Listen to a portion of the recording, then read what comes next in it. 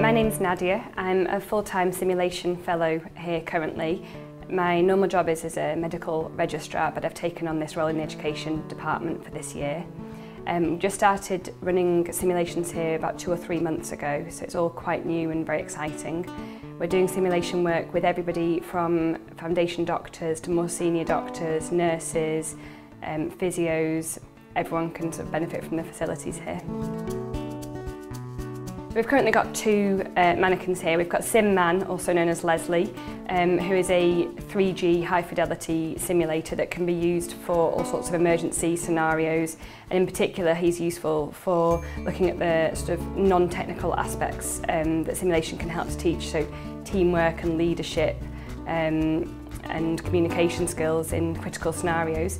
We've also got SimBaby, also known as Daisy. We're doing some work with her again with a variety of different people, including the foundation doctors. So usually we do it in very small groups. We'd say a maximum of 6 per group and a maximum of 3 around SimMan or SimBaby at any one time during the scenarios, and that just helps with them all getting a chance to get a go and with the realism of the scenario where you wouldn't have hundreds of people around to help. The types of things we've run so far is acute anaphylaxis, severe sepsis, any sort of peri-arrest situations. We've been doing some things with the A&E team and the paediatric team on paediatric trauma, head injuries, those sorts of things that we just don't get to see as often as we would like people to be able to get a chance to get involved. This gives them the chance to be watched in those scenarios and learn in a very safe environment where we can stop the scenario if things are going wrong or intervene and then debrief afterwards so that they all take away significant learning from the simulation.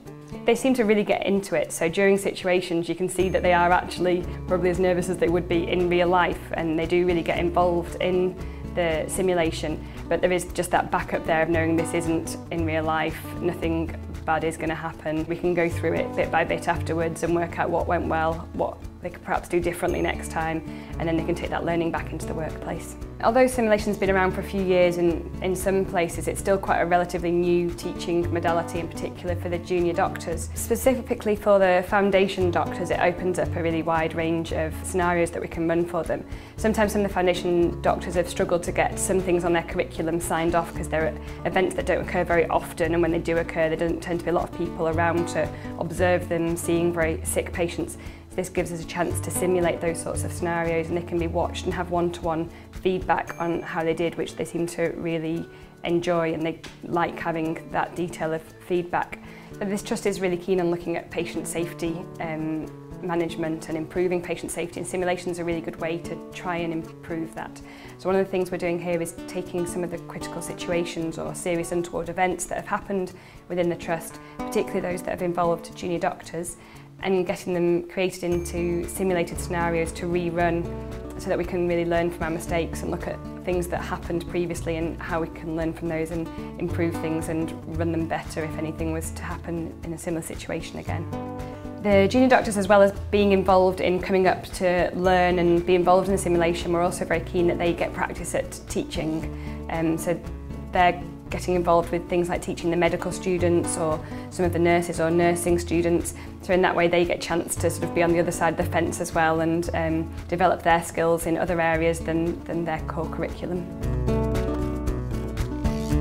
I've been involved in teaching both medical students and junior doctors for quite a few years now, and simulation in particular is a really enjoyable way to teach. You can see that they're getting an awful lot out of it. You can see their confidence improving each time they run more difficult scenarios and they really get involved with it, and then that's a real pleasure to see them all improving. These are the junior doctors that I work with on a day-to-day basis when I'm out on the wards doing my normal job as a medical registrar, so it's in my best interest to have them as trained up as quickly as possible as well. I think North Tees has got a reputation amongst all of the junior doctors as being somewhere that's a really friendly place to work. All of the senior doctors and nurses are very approachable, very friendly and very happy to offer advice. There's a lot of the consultants that are very keen in getting involved with education and moving things forward, and the simulation suite is kind of one of the examples of that.